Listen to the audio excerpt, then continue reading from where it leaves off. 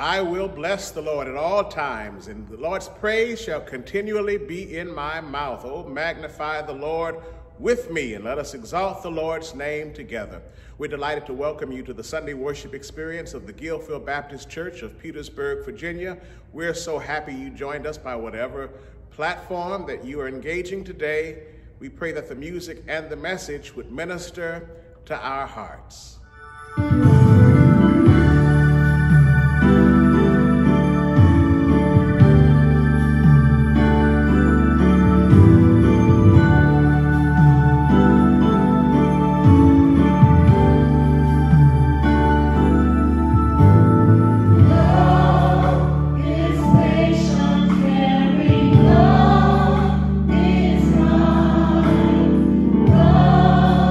Is filled with His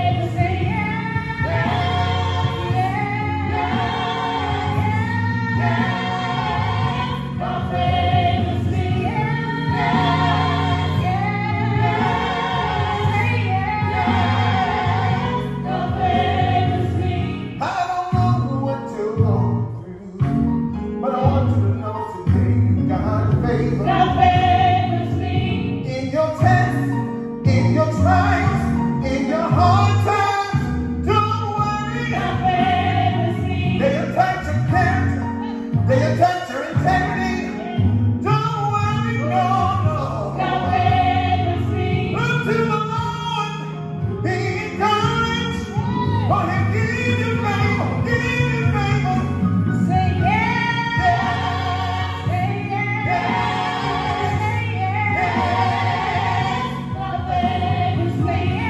Yes. Say yes. Say yes. God favors me. Yes. Say yes. Say yes. God favors me. Wondering why I did not die. I'd be happy to tell you why. God favors me. No longer do I cry when fake friends say goodbye. God favors me. Some days the well went dry, but I had to say reply. God favors me. He wants to bring me down to size, but God said I shall rise. Say yes. Yes. Yes. God favors. Say yes. Yes.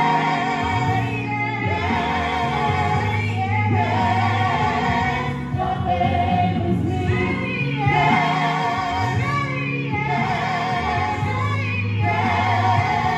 God favors me. God favors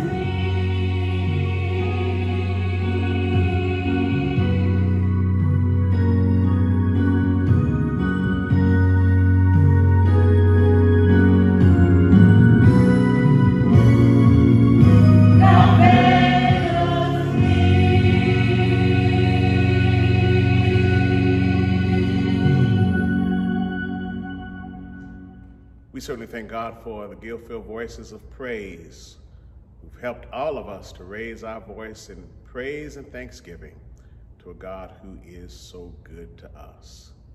I invite you to turn with me to the book of Genesis, the 8th chapter, and we'll begin reading at verse 6. After 40 days, Noah opened a window. He'd made it in the ark and sent out a raven, and it kept flying back and forth until the water had dried up from the earth. Then Noah sent out a dove to see if the water had receded from the surface of the ground. But the dove could find nowhere to perch because there was water all over the surface of the earth. So it returned to Noah in the ark. Noah reached out his hand and took the dove and brought it back to himself in the ark. Noah waited 7 more days and again sent out the dove from the ark. When the dove returned to him in the evening, there in its beak was a freshly plucked olive leaf. Then Noah knew that the water had receded from the earth. Noah waited 7 more days and sent the dove out again, but this time it did not return to him. I want to tag this text, faith to try again.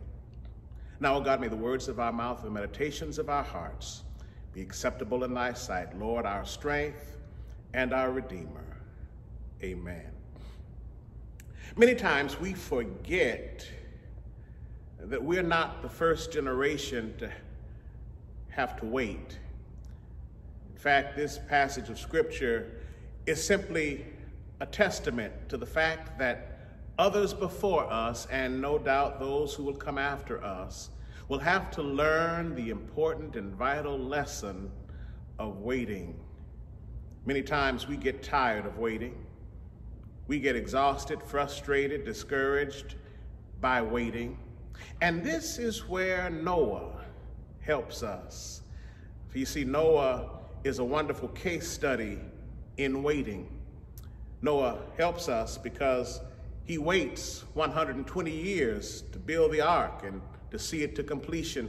40 days he waits for the storm to cease. 4 months for the ark to dock atop Mount Ararat. 3 months before the mountaintops could be seen above the water. 40 days he opens the window to send out the raven and the dove, and then 14 more days for the dove mission 1 and dove mission 2 to declare all dry. Noah, I tell you, is a wonderful case study on how to wait. and you thought you had it rough. Saints of old used to sing a song, even in this very church, you can't hurry God. No, you just have to wait. You've got to trust God and give God time, no matter how long it takes. God is a God. You can't hurry, but God will be there. Don't you worry. God may not come when you want God, but God is always on time. And so I want to encourage you today that while you're waiting for the economy to improve, you're waiting for the health report to come back, you're waiting for the all clear that you can resume what seems to be life as normal again. You're waiting for something that's beyond your reach and out of your control, and you're tired, you're discouraged, you're frustrated, you're anxious. And I want to share with you that Noah helps us because Noah was in the same place we were. And Noah, just like us, was mere mortals simply trying to connect with God and please God and relate to our community and love our families. And yet Noah is bound by what seems to be a never-ending cycle of waiting. Now, let's look at Noah's situation. Noah is confined. He's quarantined. Shut in. He's accompanied by his wife, their 3 sons, and their 3 daughters-in-law. Not to mention a boat full of animals and crops, noises and smells, work and monotony, variety and boredom. Quarantine, but no privacy. Locked in. Couldn't go out, but Noah shows us that he can go up. My friend, don't forget, you can go up. The Bible says that Noah built a window. And while you're waiting to see how things will shape out in life, while you're going through virtual worship experience, and before you tune to the next worship experience, I invite you to ask yourself, have I built a window in my confinement? Have I built a window for the situation I'm in today? Have I built a window? I mean, you've thought of everything else. You've got your resume, you've got your contacts list, you've got everything spaced out, your mask, your gloves, your hand sanitizer. You have everything. I want to ask you, have you built a window? I want to encourage you to build a window. Don't stay down in the basement of your situation. You've got to go up to where you've built a window. Can I borrow just 5 items from Noah to help us? 5 items. A window, a raven, and 3 doves. I'll call the window his place of prayer, and his 4-winged messengers his prayers, his communication both to and from God. I want to invite you to get a prayer place. You see, it was going to rain, and that rain was a sign of God's judgment on wickedness and people who refused to live according to the plan of God, who refused to love and love justice and mercy. And so God punishes those who would do evil in God's sight to one another. But God always has a place of grace. The ark was a place of grace. It didn't take Noah a week to build the ark or a year to build the ark, 120 days to finally construct a vessel that represents grace. Oh, you do know that the place of grace is outfitted for more than just Noah, his wife, their 3 sons, and their 3 wives. The place of grace is for anybody who wants to be in right relationship with God and with humanity. It took him 120 years to build grace in his life, to see grace, to touch grace, to offer grace. You think that in your current situation, you're struggling, you've got animosity, You don't know how you should feel. And yet, as a believer, as a child of God, you're wondering, how come you can't get it together? How come your thoughts don't always seem as loving as they ought to be? How come your words don't seem to be as spiritually seasoned as you would like them to be? I want to tell you something. You've got to be patient with yourself and God who's giving you instruction, because grace takes time. And the ark represents not grace that will allow him to float like a raft, but to survive and thrive in the storm. As you're building your grace base, build a window. Because when the storms come, you're going to need a window. You're going to have a place to pray. Imagine all of those different personalities, all of those arguments and different opinions and decisions that had to be made, and yet they were confined and quarantined, and there was really no place they could go, no place to go without work, no place to go where they could simply be alone, no place to go to escape. And everything, day after day, is the same thing. And if you focus on everything below your situation and around your situation, then you're going to miss the opportunity that going up to the window will provide. See, you've got to have a window in your confinement. You've got to have a window in your situation. A window allows you to see up. A window allows you to see out. A window allows you to see light. A window lets you know when it's dark around you. A window allows you to glimpse glory and to communicate with God. You got to build yourself a window, since you can't use the door. And don't worry, the door will open. But you got to have a window until you can get to the door. You can look out the window until you can cross the threshold. You need to have a door, a place that's uninterrupted and undisturbed, where you can talk to God in the midst of your quarantine, in the midst of your confinement, in the midst of the situation that seems to be the same thing day after day after day after day after day. Since you've got this pause time, since you're reflective, since you're wondering what to do, I want to encourage you to build a window. Build a window to God. You don't have to understand all of who God is. You don't have to become an overnight scholar of the scriptures. But if you build a window, just a small window that allows you to glimpse God's glory, that allows the light of God's countenance to shine on you, a window that allows you to look up even when you're locked in.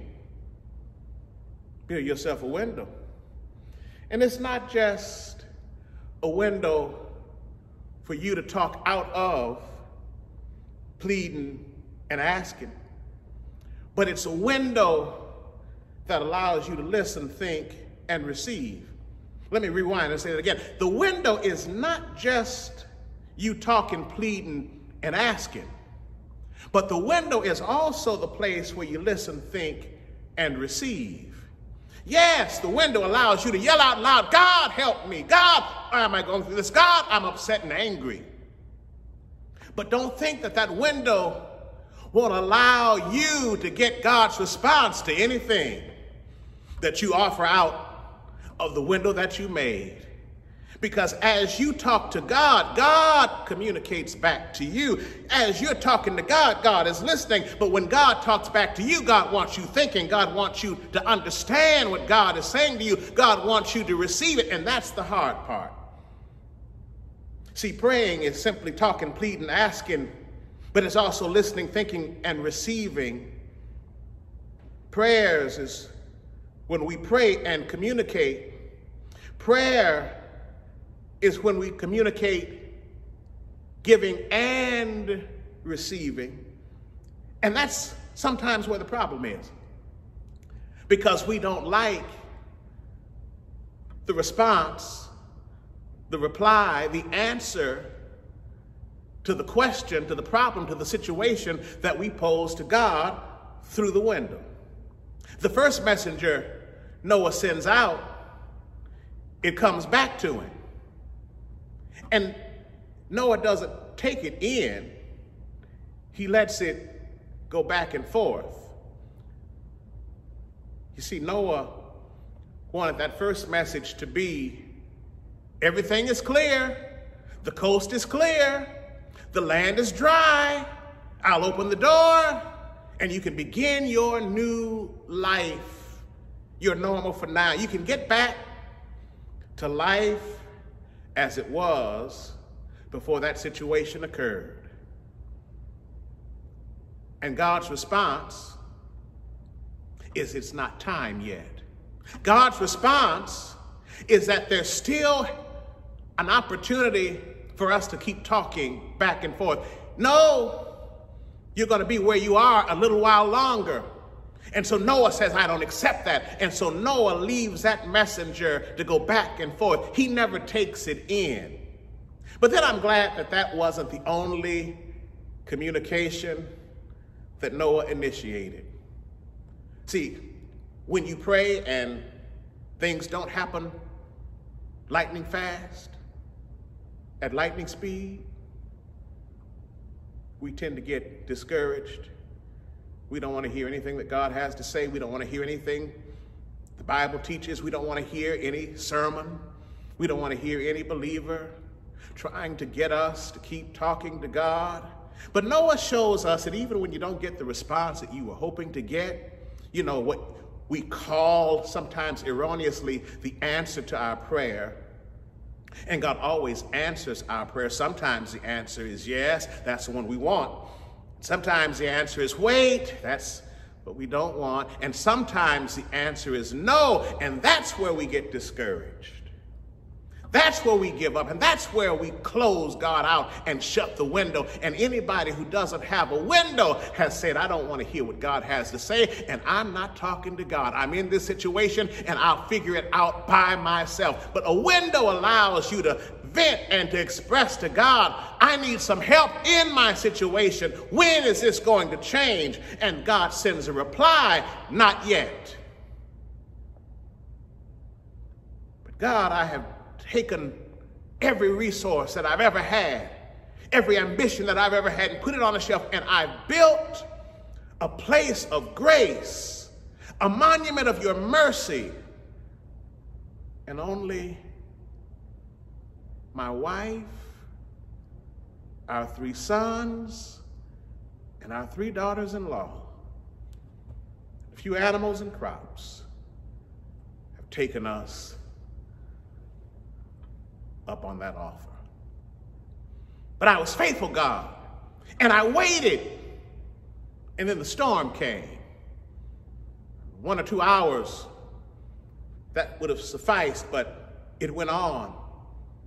1 week turned into 2 weeks, 2 weeks turned into a month, 1 month went out 10 days more, non-stop storm.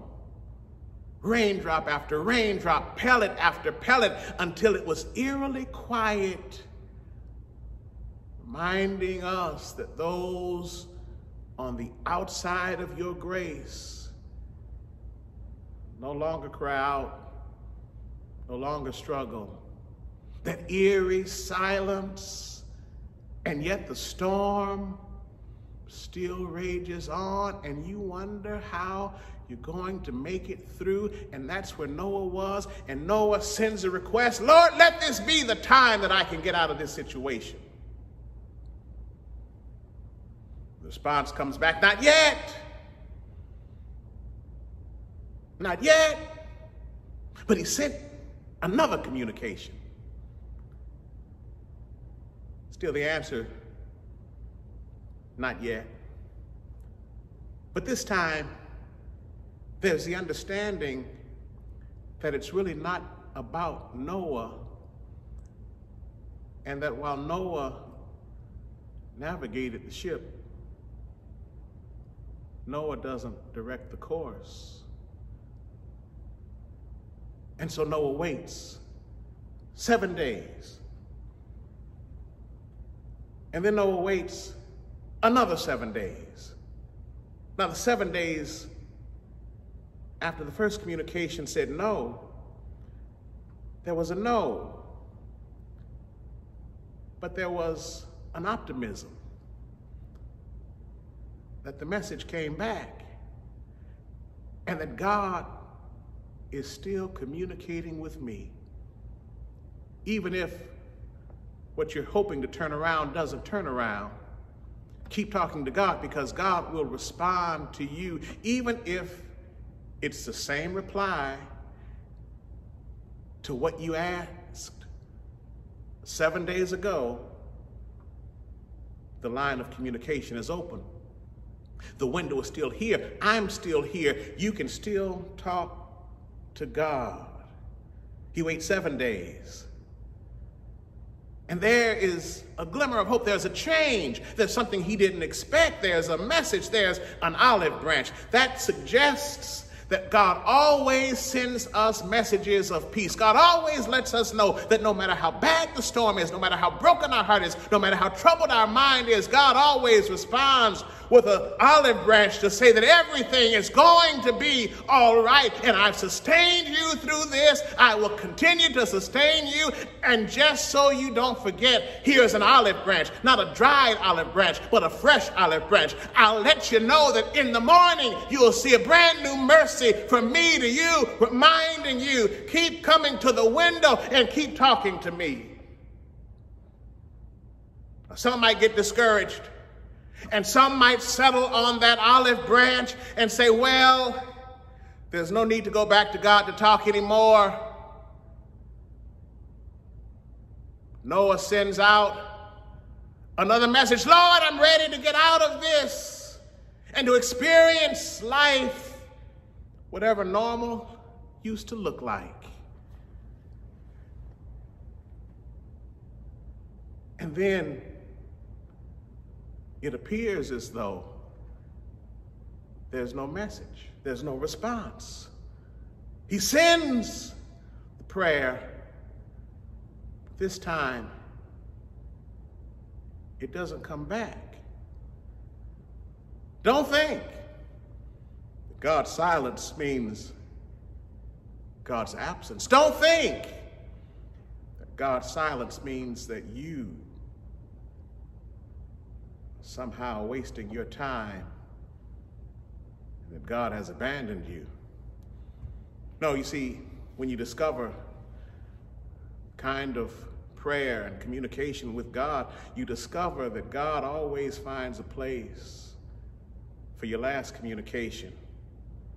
God hears what we need, and God responds with what we need, and then he waits, and then he goes forward. Noah communicated with God. God communicates back to Noah.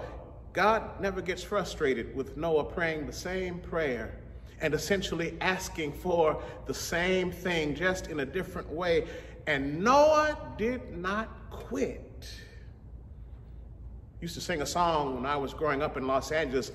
An old preacher by the name of Reverend Eugene D. Smallwood used to sing, if you can just hold out until tomorrow, if you can just keep the faith through the night, if you can just hold out until tomorrow.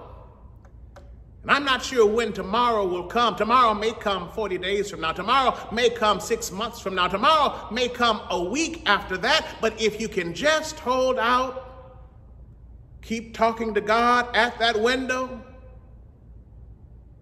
everything, and I do mean everything, will be all right.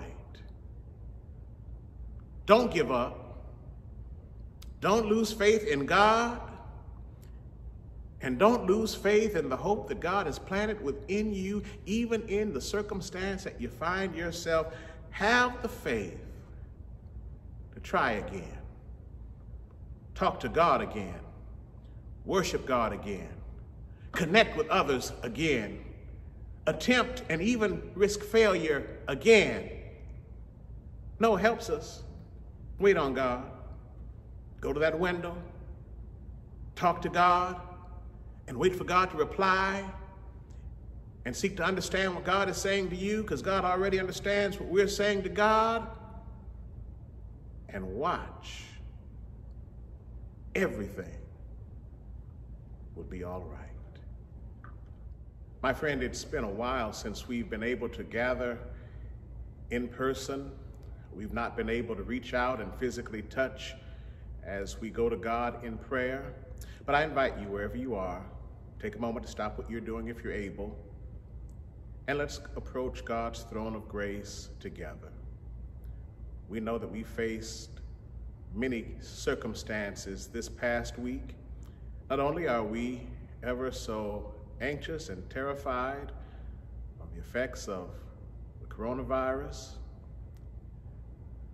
we're reeling and wondering just what tomorrow will bring in light of this pandemic, with the economic despair, with the spike in cases across the country, and with the grieving hearts, not just in our country, but all around the world.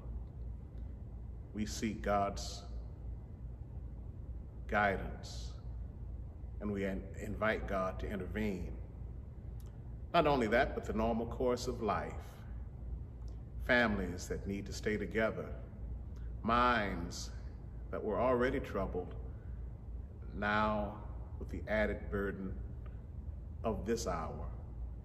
We pray that people who are not able to connect and celebrate, people who have decisions to make and are uncertain as to what the right course of action will be, we invite you, my sister, my brother, to come with us as we go to God in prayer. Let us pray. Gracious and all-wise God, we give you praise for being who you are. You're the God who loves us, the God who is the mastermind of all that we see, hear, and experience. God, we invite you into our space today. We invite you into our hearts, our homes. We invite you into our business, that we might focus our thoughts on your plans and on your purpose. God, we've failed to do so many of the things that your word teaches us. So we ask, oh God, that you will grant us the grace and the forgiveness that we might go forth from this moment stronger than ever before. We pray, oh God, that you will guide us, not just in this moment, but in every moment that will come. Guide us into all truth. Surround us with love, and cause us to be your ambassadors of love and grace and peace. God, we pray for healing today, healing in our society of the social justice wounds. We pray, oh God, for sickness to be cured, not just the sickness that doctors and scientists are working on, but the sickness that pervades the human experience: hatred, violence, war. We pray, oh God, that you will use us and send us forth. Give us courage that we might be your ambassadors of peace and of love. Oh God, we pray for those families who have lost loved ones, whose hearts are heavy. Tears fill their eyes at this moment. And God, we ask that you will comfort them and use us to be comforting agents. God, we pray for those whose economic forecast does not look good, who struggled to make it through last week, but as we face this new week, they're not sure how they're going to make it. God, we ask that you will be a provider, that you will be a sustainer, and that you will cause us to flourish and not to perish. God, we thank you for the mountains that you've allowed us to climb. We thank you for guiding us through the valleys of life. Thank you, oh God, for what you've given to us in this day. You're by our side. You're in our hearts. You're on our minds. And you hear us when we pray. Oh God, bless us. grant us this week your joy, your favor.